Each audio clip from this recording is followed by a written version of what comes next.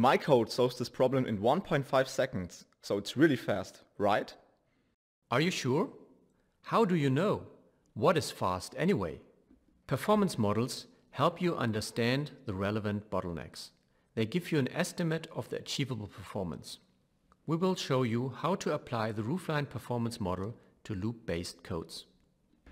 Why is this performance optimization so hard anyway? To understand why getting good performance is so hard, we have to look back into the dawn of computing. All computers are still built following the stored program computer design. This computing machine can be programmed using a generic set of instructions. Multiple strategies are applied to get better performance.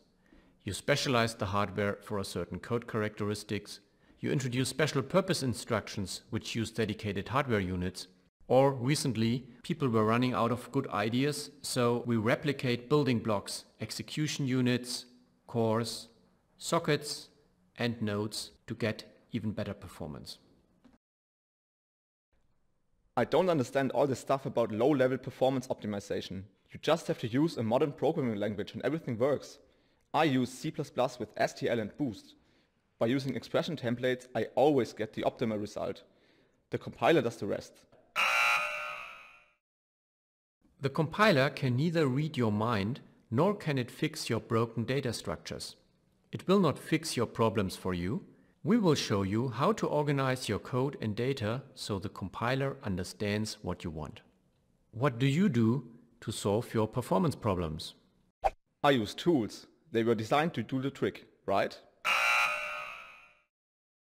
CPUs are complicated beasts. Without knowing their bottlenecks, you will not understand their performance issues. We will give you an overview of modern CPU architecture and teach you their most relevant bottlenecks. Now you could blame others and say, fix this mess. This is not my problem, but we are all in the same boat to get good performance. Hardware designers, programming language designers, compiler developers and application developers. So let's help together to get it done. Learn how to turn numbers into insight. Visit our supercomputing tutorial, Node Level Performance Engineering.